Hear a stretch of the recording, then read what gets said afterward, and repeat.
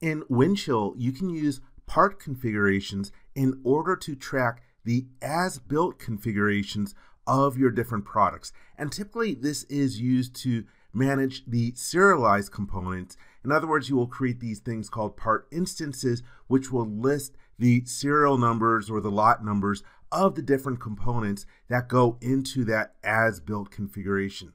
When you're doing this, I recommend that you do it for different products that are going to be produced in limited quantities only. For example, here I have an experimental battle tank. We're only going to build a few prototypes of this one, but if we were going to go into production, I would probably want to use an enterprise resource planning package in order to do that kind of tracking for large numbers.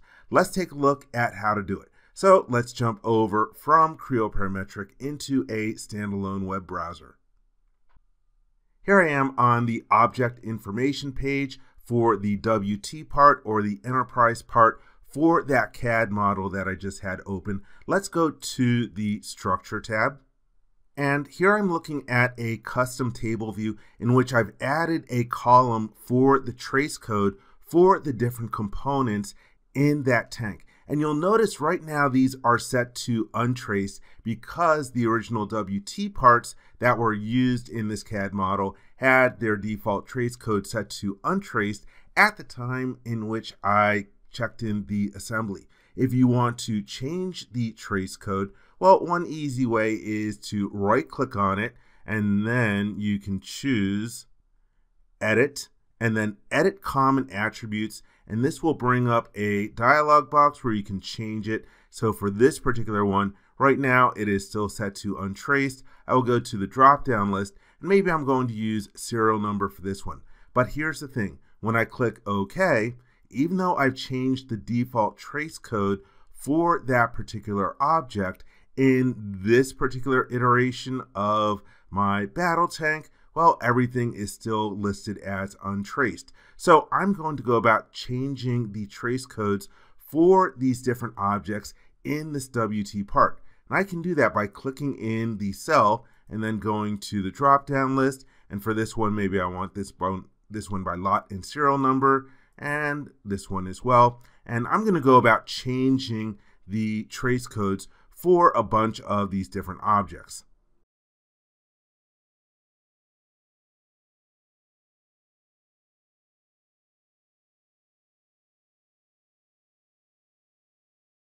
Okay, so I have finished changing the trace codes. I even changed the trace codes for a few of the different subassemblies. So let's right click on these and then check them in.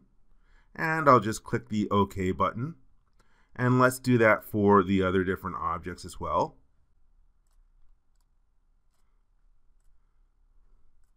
As well as the top level here. And so now we've got the trace codes updated. The next thing that I'm going to do is release this. If I go to the Details tab, we can see that this is checked in. If we take a look at the state right now, it is in work. I want it to be released. I think that if I'm going to serialize this, that means it's going to go to manufacturing. So I'm going to release it. This is not required in order to be able to create a part configuration, but I am going to do that. And so here we have the object. Let's use the checkbox in order to grab it, and I'm going to grab all the related CAD documents. Let me go to all of the dependents and let me select all of them as well and grab their CAD documents. All right, so here I have all these different objects. Let's select all, and for the target state, let's choose released. And then I will click the OK button.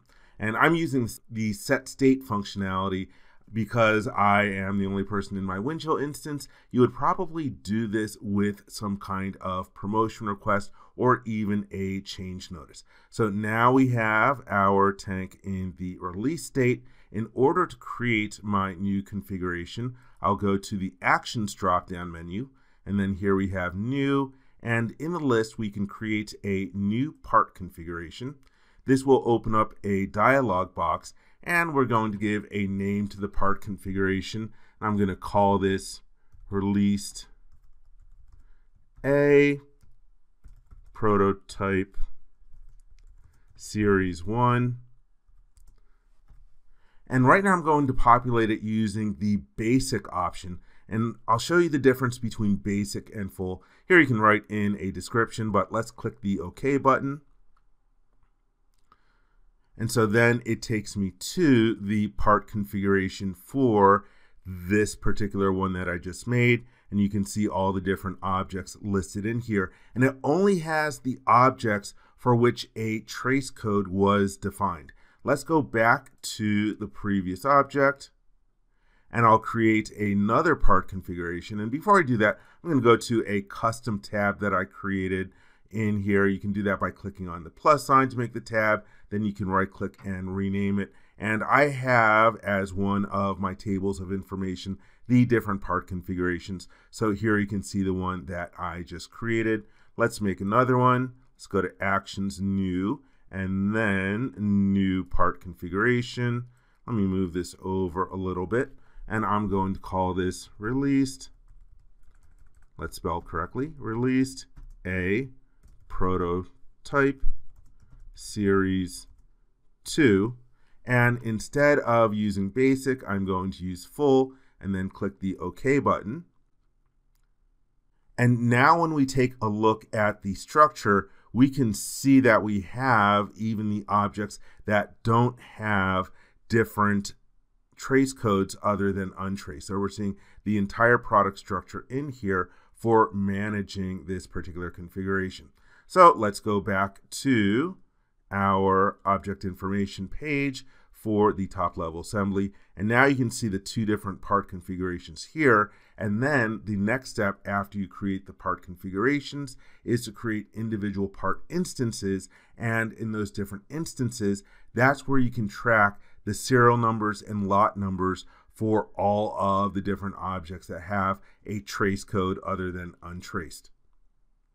I hope you enjoyed this video. For more information, please visit www.creowindchill.com. If you learned something from this video, please give it a thumbs up. And if you like this video, please click the subscribe button and ring the bell to be informed when new videos are uploaded. Thank you very much.